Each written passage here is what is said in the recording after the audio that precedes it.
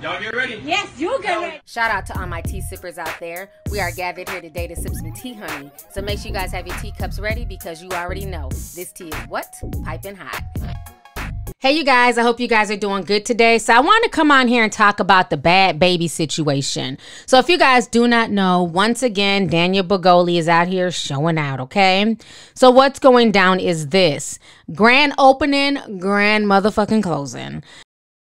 So what went down is back on January 15th, Bhad Bhabie went to Instagram and basically she announced to the world that she was quitting social media because she's tired of people calling her a racist and a cultural appropriator because she was wearing braids and she continues to talk with a black scent and all that good stuff, right? So this is what she said on social media. She says, due to my mental health, I will be taking a small break from this app. I hate to say it, but y'all won. Congrats, mission accomplished. Y'all made this little 16-year-old completely lose it. Social media has not only made me who I am, also is the every reason I can't sleep at night. Imagine being called a racist white cunt every second of the day. I show off a tattoo, they say I'm trying to be black. I defend myself, then boom, I'm labeled a racist. There's no winning as a celebrity on this app. Everything I do will be considered wrong. Imagine being me for a second. You get a cute new wig and want to show it off, then the minute you post it, your mood is instantly killed because the comment section is flooded with, this slut wants to be black so bad, while wearing a straight blonde wig. This shit is really draining. When I do come back, I will be turning all my comments off. Have a nice day. So that is what she said, and this is the butterfly tattoo on her leg that people were equating to her being black. That makes no damn sense. I didn't know specific tattoos were equated with a particular race, but it is what it is. So now, you know, we all assume we'd be free from this attention whore because that's what she is. And at this point, I don't even believe that she's 16. I'm like, well, I'm confused. Like, she's been 16 for a long damn time. But I digress. So just as we thought she was gone, taking a so-called break from social media, nobody at all. Nobody, baby. Nobody. Here comes Daniel Bhad. She takes to Instagram and she shows a screenshot of her father posting a message on his Facebook page. So basically her and her father are estranged, and this is what he posted. He says, so there's a video of a mentally disturbed mother beating my daughter once again, and it was just removed from her Instagram. But it shows that the mother continuously beats my daughter, and the state attorney's office calls it corporal punishment. Hashtag Judge Delegado, you were clueless and you have no idea what my daughter is going through currently. And in the past, you had a responsibility to protect the child and upload my parental rights. You failed. Remember, your election is coming up real soon, and your lack of family law / relations, judgment, and your poor decisions made for the best interest of a child will not be ignored. Hashtag Pornhub, hashtag domestic violence, hashtag child exploitation, hashtag lewd and lascivious act of a child, computer pornography, hashtag father's rights, hashtag parental rights, hashtag domestic harassment / stalking. So that is what her father wrote. When I tell you Danielle was not here for it, honey, she was not here for it. So this is what she said on social media. She goes, I want a restraining order against this man. This is my biological father and also the same man who walked out on my mother when I was 3 months old for some stripper that he met in Canada and then got married to her March 27th of 2004, the day after my first birthday, which he wasn't even there for. He never wanted to see me, and the one time the court was making him see me, he decided to cancel. This man did not want a damn thing to do with me until I got famous. Not to mention, and he also canceled his rights away in exchange for $20K. This man makes a big deal out of everything. I can't even post a video as a joke without this man making it seem like it's more than what it is. All he wants is a spotlight when he really needs mental help. This man is mentally ill, wasn't only cheating on my mama with a stripper, but men too. Hashtag seek help. So that is what she wrote on her Instagram page. But then she took it even further. She went onto Instagram Live and she went on literally a 6-minute rant dragging the hell out of her biological father. I want you guys to go ahead and watch this, and I'm going to come back with the rest of my commentary. See-ass, dumbass, stupid-ass, cunt-ass wife. Stephanie, yeah, you can suck my dick too, you dumbass bitch. The same shit that, oh, they always got to say, oh, your brothers want to see you. Bitch, you ain't even 10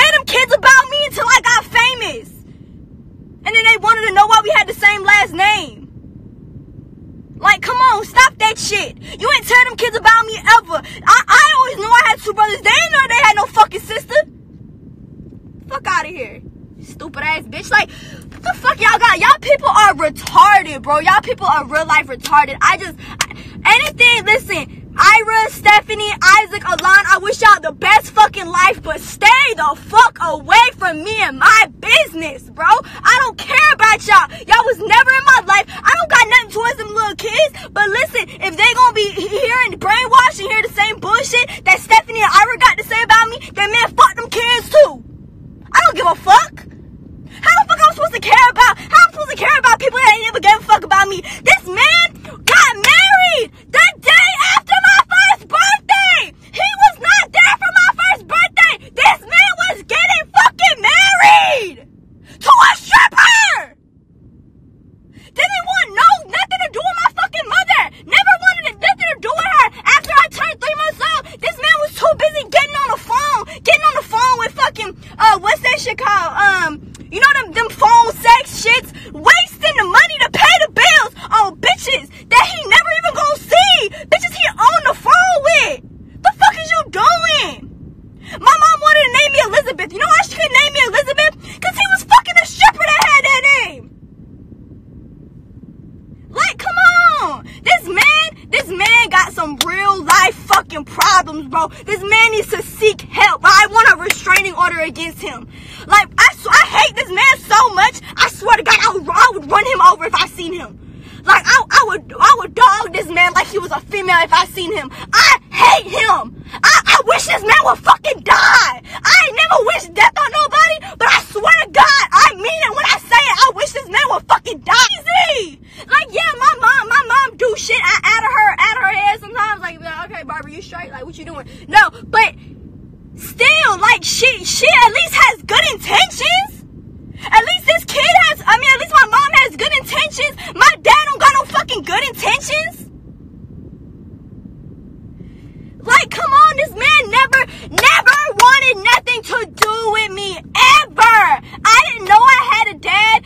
I didn't know about none of that till I was probably like 5, 6. I think I asked her like maybe like 4 or 5 when I started asking her, because I would see my friends had dads, and you know, obviously she didn't want to just say, oh yeah, your dad's not in your life. Like, so she never said nothing about him. He didn't want to see me, so she didn't have no reason to tell me about him.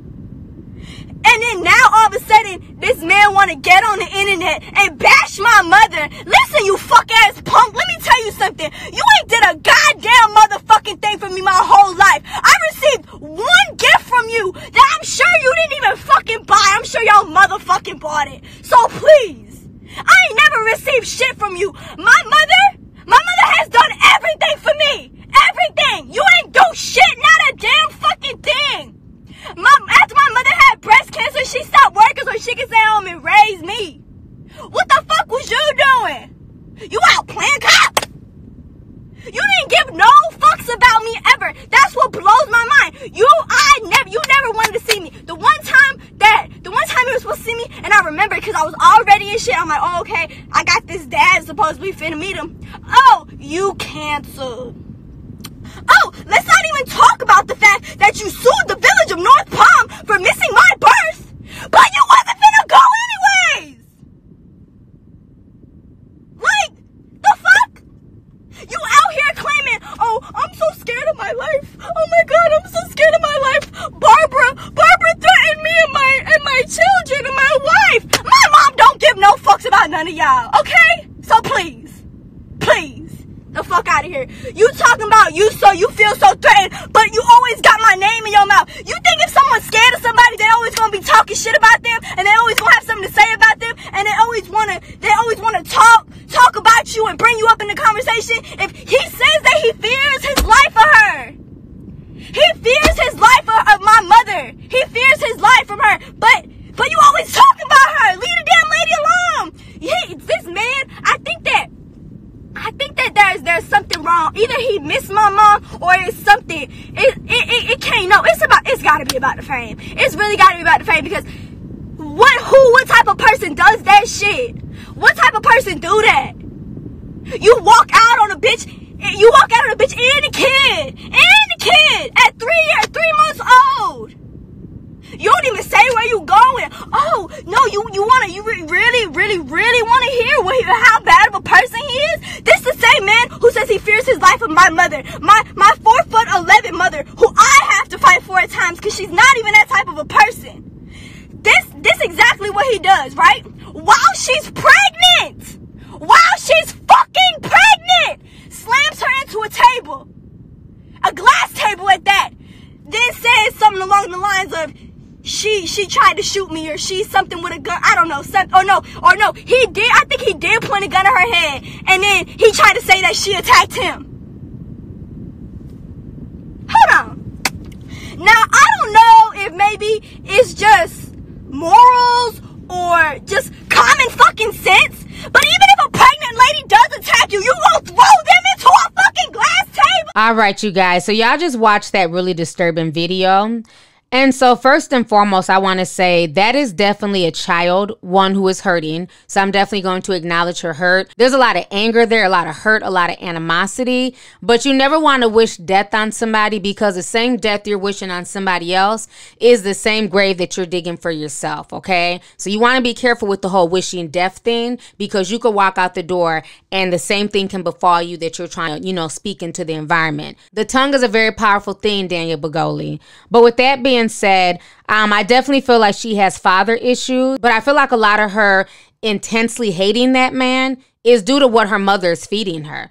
I mean, this is why I always feel like when parents are going through a separation or divorce, leave children out of your issues with the other parent. It's not the child's place to be involved in arguments. It's not the child's place to be involved in adult affairs. I mean, you have her talking about things that were happening before she was born, when she was a few months old. How else would she know this if her mother wasn't telling her this? I think it's really odd that she has so much hate and resentment towards a person she's never spent any time with. And I do believe that her mother is feeding her a lot of stuff. Not saying that her father's innocent, not saying that her father didn't do this.